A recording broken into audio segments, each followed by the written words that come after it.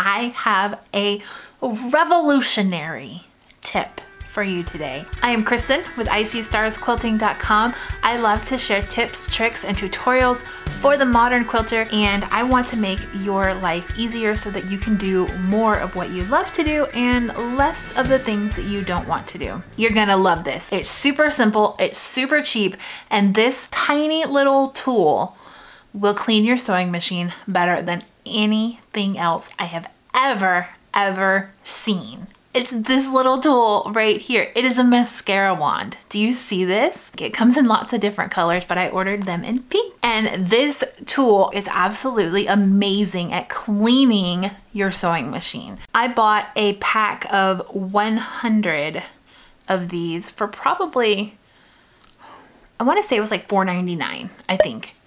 Don't like quote me on that, but I know it was like under $5. So I think I bought a pack of 100 of these for like under $5. Prior to this, I was using Q-tips. Q-tips is kind of like widely known as the tool to be like, it's thin, it can get in there, and the cotton kind of magnetizes itself to the Q-tip. Once you use a mascara wand, you will never, ever consider using a Q-tip again.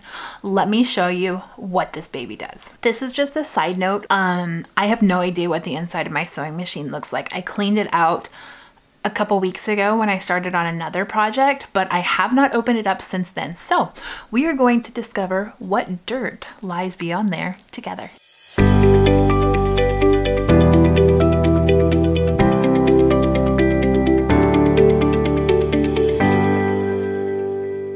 Oh God, okay, I kind of feel like I am like bearing my soul here, but it's been a busy few weeks of sewing, so this is what I'm looking at right now. All right, it's not terrible. I will admit it has been worse, but we are going to clean this up in a jiffy. And then I usually like to just start going for like the biggest areas, like right there. See, I got a little bit on my wand there. Like I said, I cleaned out some of the big stuff before, but this is going to amazingly, oh, look at that. That's a fun find. I was wondering what that noise was the other day and why I could not find that thread that was in there. So this is going to help you like get all that lint like a magnet. Look at that. Isn't that amazing? Right there. So this is going to allow you to still get into those same small areas that your Q-tips would allow you to get into, all of those areas, but you're going to pick up so much more lint.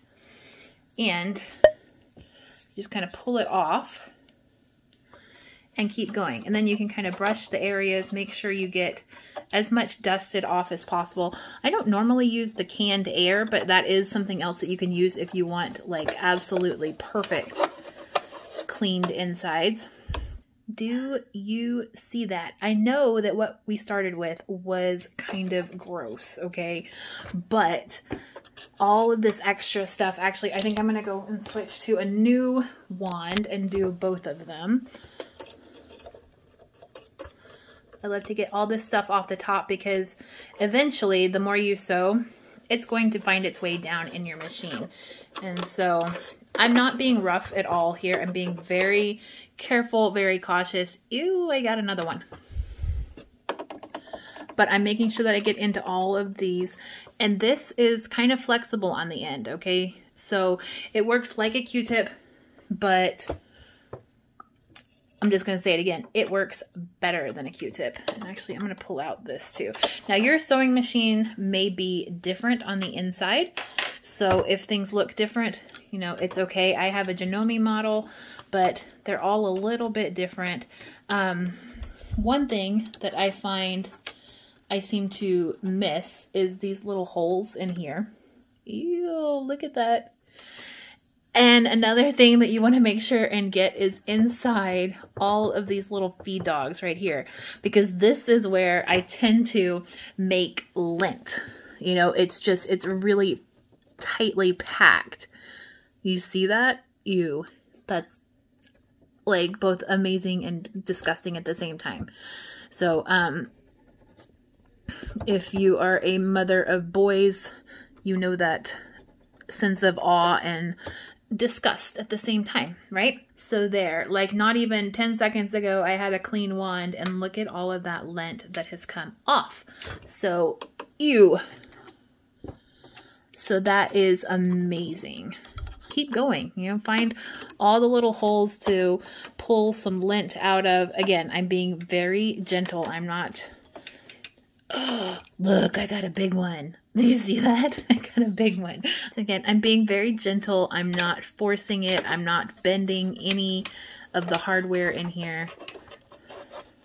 But this, ew, I swear I just cleaned this not even like, I don't know, a couple weeks ago. So, and this is all from just one project. Look, you can see even more is piling up. So I'm going to keep cleaning here for a little bit and show you all of the beautiful things that I find in here. So that right there, all these little pieces of thread, little pieces of fabric, lots of lint and tiny fibers everywhere, all from inside my machine within a matter of weeks and one project. Oh, look, there's even some there that I missed. All right, I'm gonna put my machine back together and it is done. It is beautiful, it is nice and ready for my next project. I hope that you have learned something today. Go ahead and hit me up in the comments down below. Please don't forget to subscribe to this channel. I have so much amazing stuff that I have been like just dying to share with you in 2021. It's going to be great. We're going to be so creative and wonderful together. I cannot wait to leak some of this content out to you. As 2020 was coming to an end, I've been trying to kind of structure out how I'm going to take this channel in 2021 and what we're going to do. And I have to tell you, it's going to be amazing. So right underneath this, make sure you hit the subscribe button. And then right after that, there's a little bell. Make sure you hit that because that will alert you every time that I upload a new video. It will be weekly. It's going to be fun. I am so pumped and excited for 2021 and I can't wait to share all of the beautiful things that we make together in 2021 with you. I'll talk to you soon. Have a wonderful day. Bye. Oh, don't forget to go clean your machine. Bye.